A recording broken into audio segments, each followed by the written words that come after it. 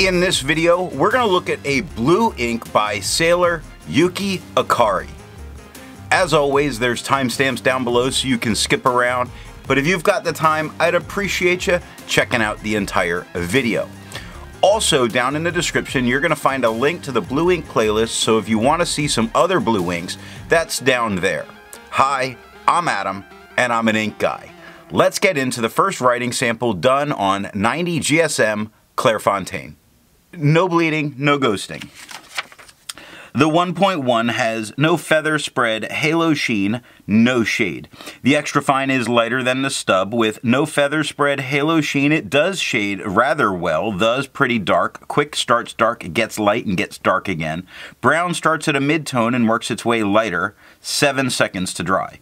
Now medium is about the same tone as the extra fine with no feather spread, halo sheen. It does shade, brown going from darker to lighter. Quick going from darker to lighter to darker, 12 seconds to dry. Now the scrubby for both doesn't show a lot of color variation, although it is there in the writing, but the smear test I do not think you could recover if you smeared while you were writing. To have a range of experience with this ink, all of the writing samples are done with a Jinhao 159 with a 1.1 stub, a Jinhao X450 with a medium, and a Jinhao X750 with an extra fine. Then a D-like alpha with a medium nib was inked up, used for a day, and used to take the notes for this video. The next writing sample is done on 52 GSM Tomoe River. No bleeding, no ghosting. The 1.1 has no feather spread, halo sheen, or shade. The extra fine is lighter than the stub with no feather spread, halo sheen, no shade, 14 seconds to dry. The medium is the same tone as the extra fine with no feather spread, halo sheen, no shade, 21 seconds to dry. And I'm looking at the camera above and I'm hoping this does come through on a video. The scrubby for both show no color variation and we're really not getting it in the writing, and a smear test you can't recover if you smear while you're writing. I agree with Vita. There's a lot to learn by doing multiple chromatographies. The one on the left is done the way it's supposed to be done. A line of ink is put down and then it's put in the water for 10 to 15 seconds. And you see this really does flee from the water all the way up, and it's a very light blue all the way up. It only looks darker when it's gathered into a spot together. Now the one on the right is let dry for 10 minutes before it's dunked into water, and we don't see any difference of them, meaning I expect no resistance from this ink. The next writing sample is done on 80 GSM Rhodia dot pad. We have no bleeding, no ghosting.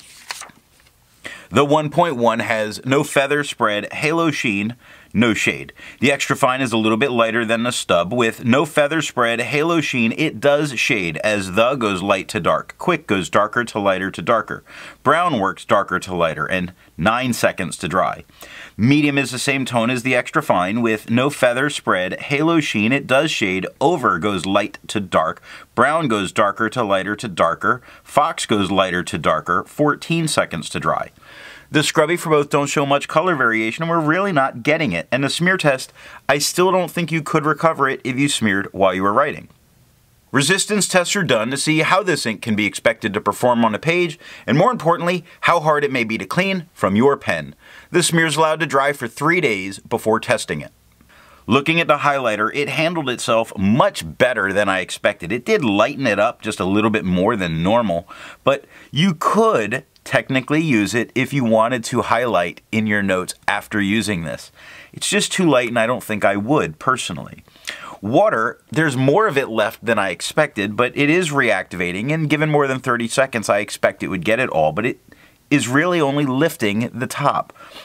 Pen flush is starting to show some of the white of the paper coming through. Now the good news is, and as would be expected, it only took water to get this out of my pen. And the 1/3 bleach solution completely obliterates it, but you're not going to need it. The next writing sample is done on yellow Rhodia paper. This is done not to look at performance differences because it's basically the same paper with a different background. But I like to do this to be able to see what would happen to this light blue when it has a yellow back. And we see it is much more translucent. It's really completely altering this tone. It goes from a very light blue to a very light green. Something to be aware of if you work in a professional environment and write on yellow paper regularly. For the inks tested, the average viscosity is 2.5, with the realm of normal being from 2.1 to 2.9. Sailor's Yuki Akari has a viscosity of 2.08, making it just a little bit wetter than normal. If you're interested in how the viscosity tests are done and all of that stuff, there's a link to that video down in the description. Now, let's take a look at G Lalo paper. No bleeding, no ghosting. The 1.1 has no feather spread, halo sheen, some shade. Yuki goes from darker or lighter to darker. Sailor goes lighter to darker. The extra fine is lighter than the stub with no feather spread, halo sheen. It does shade as quick goes light to dark to light. The goes light to dark. Brown goes dark to light and 4 seconds to dry. The medium is about the same tone as the extra fine with no feather spread, halo sheen. It does shade. Quick goes darker to lighter to darker. Brown goes light to dark. Over goes light to dark. 10 seconds to dry. Scrubby for both show no color variation. We're really not getting it. And the smear test, you couldn't recover if you smeared while you were writing. For the inks tested, the average dry time was 17 seconds, and the realm of normal was 13 to 21 seconds. Sailor's Yuki Akari has an average dry time of 13 seconds, putting it right on the edge, but still normal. The last writing sample is done on original crown mill paper. We have no bleeding and no ghosting.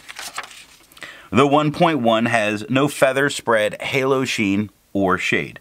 The extra fine is lighter than the stub with no feather spread, halo sheen. It does offer some shading as brown goes darker to lighter.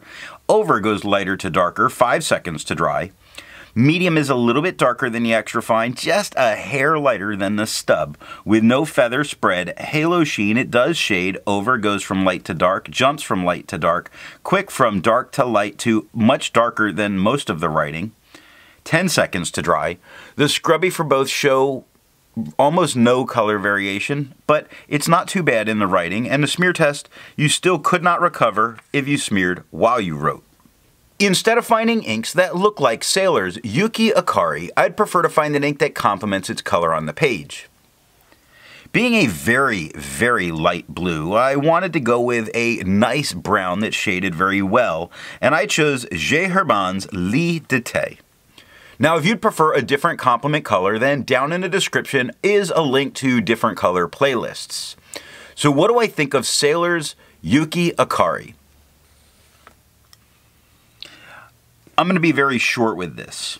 Baby blue is not my thing, and I don't like it, but for that reason. So what nib and pen give the best writing experience with this ink?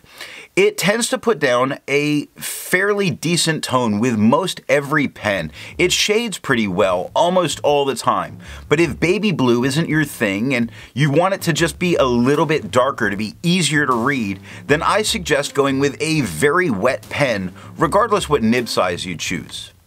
I hope you got something out of this video, and in the next one, we're going to take a look at Mont Blanc's Blue Hour.